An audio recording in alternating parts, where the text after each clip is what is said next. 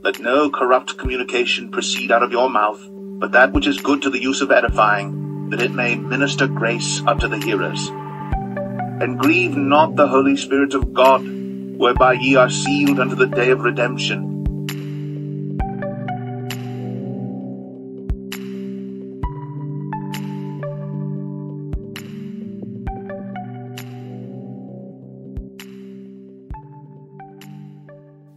We must know where we came from to know where we're going. We have been bombarded with lies in the beast system. The whitewashing of history had a negative impact on the indigenous people. Israelites, it is important not to remain passive in the awakening. The scriptures inform us that knowledge would increase in the last days. We must take advantage of the abundant knowledge the Most High is making available to his people. But thou, O Daniel, shut up the words, and seal the book, even to the time of the end. Many shall run to and fro, and knowledge shall be increased. If we continue to allow the serpent seed to write us out of history and place false labels on us, we are putting our lives and future generations at risk to be terrorized by non-indigenous people. The non-indigenous people do not value our lives. We must value ourselves first before everyone else follow. The consequences of the indigenous people not responding to the tales told by the serpent seed is the root to the harsh environment we live in. We must counter every false speech, label, and narrative that is placed on us to take control of our image and community. Israelites, having money and power in this present-day beast system is of no value to you. Our rich culture, history, good standing with the Most High, and a good name should be more desirable. A good name is rather to be chosen than great riches, and loving favor rather than silver and gold. Once you have the Most High, everything that you need, the Most High can provide. Remember, there is no good thing the Most High would withhold from those who walk uprightly. For the Lord God is a sun and shield. The Lord will give grace and glory. No good thing will he withhold from them that walk uprightly. Israelites, consider this. The serpent seed is the most diabolical group in this world. The kingdom of darkness uses the serpent seed to destroy this earth. Despite of their barbaric ways, many among the indigenous population desire to be like them. The indigenous population put the serpent seed on a pedestal. Never mind that the serpent seed has robbed, enslaved, and persecuted the indigenous population until this day. We have indigenous people marrying the serpent seed and procreating with the serpent seed. The reason? Many among the indigenous population admire and respect the opinions of the serpent seed. The serpent seed has done a fine job of hiding everything devilish about themselves. The whitewashing of everything great that has ever happened made the indigenous people believe the serpent seed is highly favored. And the angel came in unto her and said, Hail, thou that art highly favored, the Lord is with thee. Blessed art thou among women. Not everyone who is blessed and highly favored obtain the blessing from the Most High. Satan can bless as well. The kingdom of darkness has whitewashed the angels, the Messiah, the chosen people, the Israelites, Ham's son Mizraim, also known as the Egyptians, the kings and queens of Europe, the Elohim of Israel, every biblical character. The serpent seed whitewashed the original people made in the Most High's image. And God said, Let us make man in our image, after our likeness, and let them have dominion over the fish of the sea, and over the fowl of the air, and over the cattle, and over all the earth, and over every creeping thing that creepeth upon the earth. So God created man in his own image. In the image of God created he him. Male and female created he them. Everything of historical value that is highly esteemed has been whitewashed. After multiple generations of the indigenous people being taught they are inferior and never contribute to anything, the indigenous people, as well as other groups of people, want to attach themselves to anything white. They are misled to believe they could inherit the favor the serpent seed possess and improve their chances of survival. You cannot improve your chances of survival if you procreate with a group of people whose genetic makeup is nothing but recessive genes. You are doing yourself a disservice when you procreate with an inferior gene. You should never look to people to save you. The Most High should be your only provider and protector. You should place your trust only on the Most High. The serpent seed cannot save you. Truly my soul waiteth upon God. From him cometh my salvation. He only is my rock and my salvation. He is my defense. I shall not be greatly moved. Israelites, consider this. If the indigenous people were as inferior as the serpent seed proclaimed, why do they procreate with the indigenous people? If they were as dominant and superior as they want you to believe, there would be no need to procreate with an indigenous person, because that would dilute their genes. The only reason they promote relationships with the indigenous people to help their struggle genes. When the serpent seed procreate with an indigenous person, we are saving their lives. Israelites, if you do not fight to have a good name, image, culture, and community, you give the kingdom of darkness a lot of power over you. The workers of iniquity can rewrite your history, take over your possessions while you complain in the background. We are living in a hostile environment due to our failure to take control of our community and image. The false accusations and the stereotypes against the indigenous people cause many to view us in a negative way. The indigenous people rather pass down the abominations of the heathens to our children than to lead. The serpent seed and the heathens will do anything to maintain their dominance. They will continue to assassinate our character if we allow them.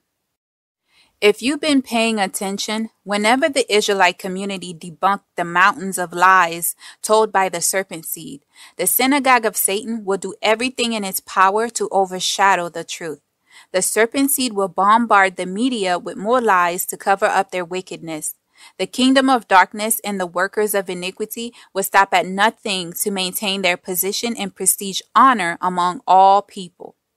The reason the indigenous people should desire a good name and image over fortune, money cannot save you. Money has become an idol that many people worship and would do anything for. The Most High said, you cannot serve him and money. No man can serve two masters, for either he will hate the one and love the other, or else he will hold to the one and despise the other. Ye cannot serve God and mammon. We have countless indigenous millionaires and billionaires in this world. Despite of their financial status, Black countries and communities remain impoverished. Despite having a spending power in the billions, we cannot improve our communities. If wealth and power in the physical realm could heal the indigenous people, we would be healed a long time ago. Africa is the richest continent in the world. The indigenous people own the continent, yet they cannot improve. You must fight for what you want. Fortune is not what's going to improve our communities, nor restore our image. Repenting and submitting to the Most High would restore us as a people. If my people, which are called by my name, shall humble themselves, and pray, and seek my face, and turn from their wicked ways, then will I hear from heaven, and will forgive their sin, and will heal their land. The Most High has the power to undo what has been done to us. A good name or image is better than fortune. The scriptures depict an incredibly good story about wealth. The poor man in the scriptures had everything waiting for him in eternity. In the physical realm, he had nothing, while the rich man Lazarus had everything in the physical realm. However, the rich man had nothing but hardship and pain in eternity. And it came to pass that the beggar died, and was carried by the angels into Abraham's bosom. The rich man also died and was buried. And in hell he lift up his eyes, being in torments, and seeth Abraham afar off, and Lazarus in his bosom. The wealthy indigenous people of today have no power despite having billions and millions in their bank accounts. The serpent seed control what they do with the money they have. The serpent seed and all who join themselves with the kingdom of darkness have nothing of value to look forward to in the coming kingdom. They have gained all they're going to have in the physical realm. That is why the scripture said to build spiritual wealth. That way the serpent seed cannot rob you of your wealth, and all your treasures are waiting for you in eternity. Israelites, in order to obtain status and great wealth in the beast system, you must trade your glory for the lesser. Hath a nation changed their gods, which are yet no gods? But my people have changed their glory for that which doth not profit. Unfortunately, there are many indigenous people trading their glory for the lesser. They convince themselves that they are improving their conditions. The death of my brother helped me realize there is nothing of value to trade my glory for in the physical realm. When you're gone, you leave it all behind. What does it profit a man to obtain the whole world and forfeit his soul? What can a man give in exchange for his spirit? For what is a man profited if he shall gain the whole world and lose his own soul? Or what shall a man give in exchange for his soul? Israelites, have no desire to have fortune over a good name and image. As the people of the Most High, we should rely on the Most High to provide. The wealthy had to do vile things to obtain all they have in the beast system. Remember, the Most High will provide all your needs. In addition, if you seek his kingdom and righteousness, Yah will add all these things unto you. But seek ye first the kingdom of God and his righteousness, and all these things shall be added unto you. The Most High know what you need before you ask. King Solomon had the opportunity to ask the Most High to give him anything that he wanted. King Solomon asked the Most High for wisdom. Because King Solomon humbled himself and did not ask for money and long life, the Most High gave him the desires of his heart and more. In Gibeon, the Lord appeared to Solomon in a dream by night, and God said, Ask what I shall give thee. Give therefore thy servant an understanding heart to judge thy people, that I may discern between good and bad. For who is able to judge this, thy so great a people? And the speech pleased the Lord, that Solomon had asked this thing. And God said unto him, Because thou hast asked this thing, and hast not asked for thyself long life, neither hast asked riches for thyself, nor hast asked the life of thine enemies, but hast asked for thyself understanding to discern judgment. Behold, I have done according to thy words. Lo, I have given thee a wise and an understanding heart, so that there was none like thee before thee, neither after thee shall any arise like unto thee. And I have also given thee that which thou hast not asked, both riches and honor, so that there shall not be any among the kings like unto thee all thy days. Did you notice, Israelites, the Most High spoke to King Solomon in the spirit realm, his dream life. Your dream life is where covenants are established. When you serve the Most High, you lack nothing. Do not believe the beast system of having to have it all. The Most High will provide. When you have a good name and image, you are respected. The indigenous people are not respected. Non-Israelites believe the words of criminals before they trust or believe a black person. Today, non-Israelites could call the cops and have the indigenous person arrested simply on his or her words. The accuser's words are believable over an innocent indigenous person. When your reputation is destroyed along with your name, you have zero credibility. When the people do not trust you, they would mistreat you and go as far as to harm you. Israelites, do not put your children and future generation in danger by not taking control of your community and image. The life of the indigenous people living in America should be a testimony to all indigenous people whose reputation is destroyed. Israelites, that is why it is important to have a good name over fortune. It is important to take control of your image and community. Stop letting non-Israelites and non-indigenous people tell your story. The more you allow them to tell your story, the worse it becomes for you. When you have a good name and respected, people would believe you over the person with a tarnished name and reputation. When the indigenous people start to respect themselves, they would gain the respect of others. We must do our part. When the synagogue of Satan wants to destroy a person, the first thing they do is slander the person in their media. After attacking their character, the serpent seed discredit the person by destroying their reputation.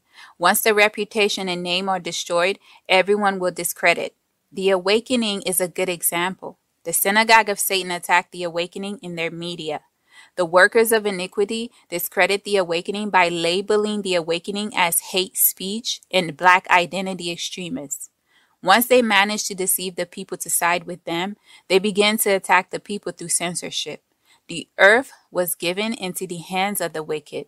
The serpent seed that is in control will see to it that the indigenous people continue to carry the blame of their wicked reputation. The serpent seed will continue to hide behind the indigenous people's identity, history, and inheritance. Israelites, do not allow them to hide behind your history, culture, and identity anymore. The Most High is very particular about his name. The Most High will not hold anyone guiltless who degrade his name. Yah will not allow anyone, including his chosen people, to defile his name and reputation. The commandment of Yah say, do not use his name in vain. Thou shalt not take the name of the Lord thy God in vain. For the Lord will not hold him guiltless that taketh his name in vain. The scripture said, the Most High will reveal his new undefiled name to his people. Him that overcometh will I make a pillar in the temple of my God, and he shall go no more out. And I will write upon him the name of my God, and the name of the city of my God, which is New Jerusalem, which cometh down out of heaven from my God. And I will write upon him my new name. A good name and reputation are not only important for us, but also for the Most High. As the chosen people of the Most High, we represent the Most High. If we defile his name and reputation, the heathens would believe they can do the same. The Most High charged his people, the Israelites, to be holy, just as he is holy. When you set a good example, the people would follow. But as he which hath called you is holy, so be ye holy in all manner of conversation, because it is written, be ye holy, for I am holy. The Israelites are known as the people the Most High chose out of all the families on earth. His people are called by his name. The Israelites are supposed to be a light to the world. The purpose of the Most High's chosen people is to teach the other nations how to serve the Most High in the spirit and in truth. If the people of the Most High set a bad example to the other nations, it would destroy the Most High's reputation because the Israelites represent him. O Lord, hear. O Lord, forgive. O Lord, hearken and do. Defer not. For thine own sake, O my God, for thy city and thy people are called by thy name. And all people of the earth shall see that thou art called by the name of the Lord, and they shall be afraid of thee. The Most High had no mercy on his people when they sinned against him. Yah exiled his people from the promised land and his presence for polluting his name and defiling his reputation among the heathens. The Most High allowed the heathens to conspire against his people to cut them off from being a people. As the descendants of the chosen people, the Israelites, we are living in the land of our captivity. In the present awakening, we are fighting to restore our name and reputation. The kingdom of darkness and the workers of iniquity did a phenomenal job of causing us to bear their burdens. The kingdom of darkness has destroyed our name that even our own people do not believe us when we tell them their new name. And God said unto him, Thy name is Jacob. Thy name shall not be called any more Jacob, but Israel shall be thy name. And he called his name Israel. When we desire a good name over riches, everything that we need, the Most High will see to it we have. When we do what is right, the Most High will restore his people and make their enemies at peace with them. In addition, give his people favor in the sight of all men. So shalt thou find favor and good understanding in the sight of God and man. When you have a good relationship with the Most High, there is no good thing would he withhold from you. Yah will supply all your needs. Make sure your foundation is rooted in the Most High. Israelites, do not partake with the heathens in degrading yourself and your people. The Most High command his people to love one another. This is my commandment, that ye love one another as I have loved you. Accumulating massive wealth in the land of your captivity has no value. Too many indigenous people have gained massive wealth in the beast system, and our conditions remain the same. Despite having a spending power in the billions, the other nations do not respect us nor value what we have to say. The kingdom of darkness is eating the fruits of our labor. When you are rooted in the Most High, no weapon that is formed against you shall prosper. Israelites, you gain power with a good name and reputation. The serpent seed is the most diabolical people in the world. However, they are respected because they have taken your good name. Do not despise who you are, nor assist the kingdom of darkness in destroying your people. It is time that the indigenous people fight to clear their name and reputation. I will praise thee with my whole heart. Before the gods will I sing praise unto thee. I will worship toward thy holy temple, and praise thy name for thy loving kindness, and for thy truth. For thou hast magnified thy word above all thy name.